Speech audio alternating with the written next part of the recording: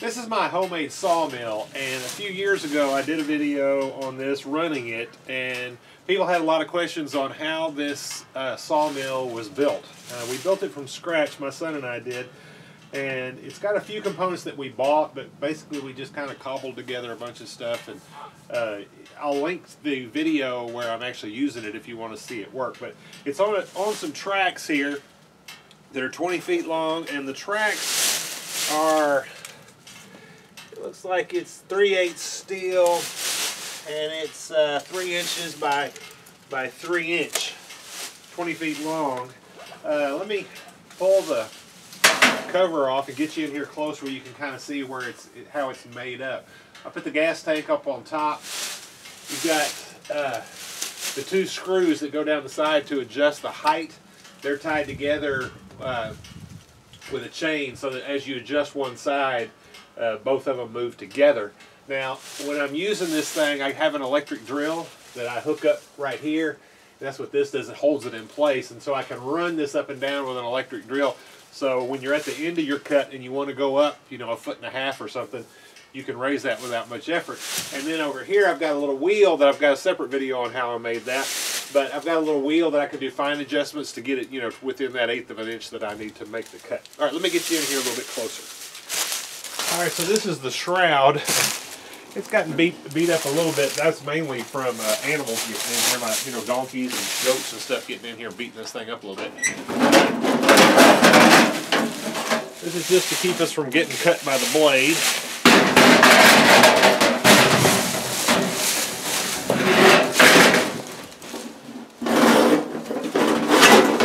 In case you're interested in this, it's just sheet metal, and then I've got these legs that are bolted in there, and they slide into these grooves. They're each side welded on there. This is a Wisconsin engine that you would find like in the back of a Bobcat skid loader or something like that. 4-cylinder. It does a great job. It's got a lot of power for this. It'll power through, you know, whatever I need it to. This is a clutch right here, so you engage it and disengage the drive. Runs with a chain over to this side. I'll come in closer here in just a second. I bought these wheels. They came with it's basically just a V-belt on there as grip, running in these bearings. This side, this is a fixed side. This side is adjustable in and out.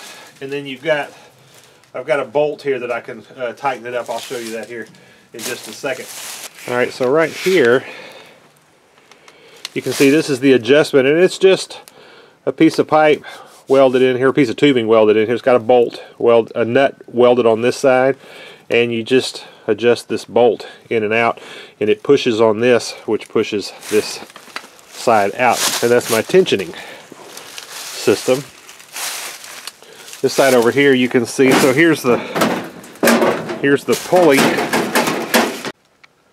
Then up underneath there you've got the 2 bearings, one on each side. It tracks over to that side over there. Now the frame is mostly made up of this square tubing, and it is 2 inches by 2 inches. Now these are the blade guides, and they haven't been running a while, so they're kind of rusty, but these are just bearings that are running on here, so the blade comes under here like this, rests on that. The back of the blade runs against this. I originally just had a bearing back here, and I found that the pressure of the blade was pushing in and cutting into the bearing. So this is actually a piece of pipe that I cut a thickness, just, you know, a little 1/2 inch piece or a 3/8 inch piece of pipe, and put the bearing inside of it. So this protects the bearing from the blade, and you can see it's actually worn into that too. I need to probably take some of these, make some replace this little piece of pipe and harden it so that it will wear a little bit better. But this keeps it from, you know, riding up, and this keeps it from pushing back. You can see right here I've just got some shims in the back of it, and that's how I level it, because you want your blade to be parallel to your cut, because if it's tipped up a little bit, it will tend to wave, because it'll ride up until the tension gets it, and then it'll turn down, and so it'll wave back and forth. So you need to get this so that it is straight up and down, or parallel to your cut, actually. Okay, and then over here is the other side, and this one is exactly the same way. It's just adjustable. You can see I've got another shim up here where I had to level this one out. And then if you follow this over, this is the side where I can actually adjust it. So I can, let me knock this loose. And then you can slide this guide in and out. So like, you know, on any bandsaw, you want it to be as narrow as you can, so your blade is pretty much in the cut and there's not a lot of it free out on the side, just to give you a better, more accurate cut. These are the wheels that it rides on, and they've got a bearing on the inside of them. These are steel or cast iron. They're probably cast iron with this V groove in there. And unfortunately, you know, I'm not going to be able to give you part numbers. I built this thing years ago. I'll look if I can find any kind of part numbers where I ordered stuff. If I find emails or something, I'll give you that information, but I don't think I'm going to have it. So these are, let's see, they appear to be 4 inches in diameter, and that's what rides on this. And you can see that I took, this was 2.5 inch square tubing, and just took another little piece here, put the wheel in there, and a little straight bar coming out to hold that. Now this is actually, it's got a little Zerk fitting right there, and that's how you grease that wheel. Alright, so then to move the saw up and down, I've got, this is the bearing that sits down here, and then I've got a 3/4 inch, I think that's what that is. Yeah, it's a 3/4 inch Acme thread, and they just run up. And so right here, this is the piece that attaches to the saw, and then of course you've got this piece that holds it up.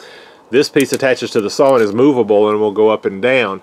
And then right here I have bolted, this is a piece of pipe with a nut welded to each end. That would be an Acme nut. And then in the middle of it I have a Zerk fitting. So what I do is I fill this when I get ready to use it. Well, first of all, see all this rust on here?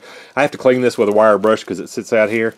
And then I will fill this with grease and run it up and down, and that keeps it greased while I'm using it.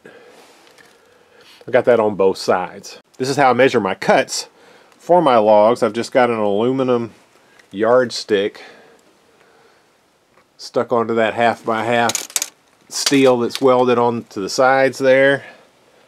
You got an indicator right here, and you just set that by, you know, you run your saw down until it's, you know, say 2 inches off your work, and then puts, you know, just stick this in place and you're calibrated. This is the throttle right here. It's just a piece of conduit that I cut and fitted so that it would activate this cable like that, and you just throw it down. That's full throttle, and you use that handle to push it forward until you get down there to the end, let go, and that's the end of your cut, and you pull it back and start over again. These are the dogs that hold your log in place, and so it's got this is a fixed end right here, and so you drop this in there, and you set it at the height, which is, you know, the bit larger diameter, the largest edge of the diameter, set it at that, and you lock that, push your log against it, and then you set this one over here the same way. Then you pull this, you slam this hard up against your log. It'll indent. And then I take this spring with a chain on it, and you pull it tight like that. So as you're running your saw down and your log's vibrating, this is getting tighter. Any slack that it gets in it is going to get taken up as you go along. And then once you get to where you're turning a square, you know, when you've gotten your round parts, your slabs taken off, and you're using a square, you can take these out, and you've got these dogs that are nice and low right here. And with this dog in place, I can cut down to 1.5 inches. So the smallest I can cut on that last piece is 1.5 inches. Well, I hope that answers some of the questions that some people had about the specifics of how it was built. I wish I had taken better notes when I built it years ago, but you know, back then there wasn't any YouTube or anything, so there wasn't really any way to share a lot of this kind of stuff. So I didn't take those notes. I'll see if I can find some of the stuff. If I do, I'll put it in the description for you. But you know, when I put that video out about using this, and it'll be linked in the description too, I had some people comment that my mill turns the wrong direction. So what it does is the blade comes along like this, and it cuts, and it throws the sawdust out that way, which is, I wanted to blow it away from the barn, but they said that, you know, what I'm trying to do is I'm trying to push the blade through rather than I should have driven this wheel so that I'm pulling the blade through. And there may be benefits to that, but what I would say is I've never had any trouble. So I don't know if that is a real thing or one of those things that people just, you know, argue about or what. But if that's a hindrance to you, I would tell you don't worry about it, because I had no idea that that was a thing, and I built this and I've been using it for years and years, and I've never had a problem. Anyway, hope this was interesting to you. Thank you for watching.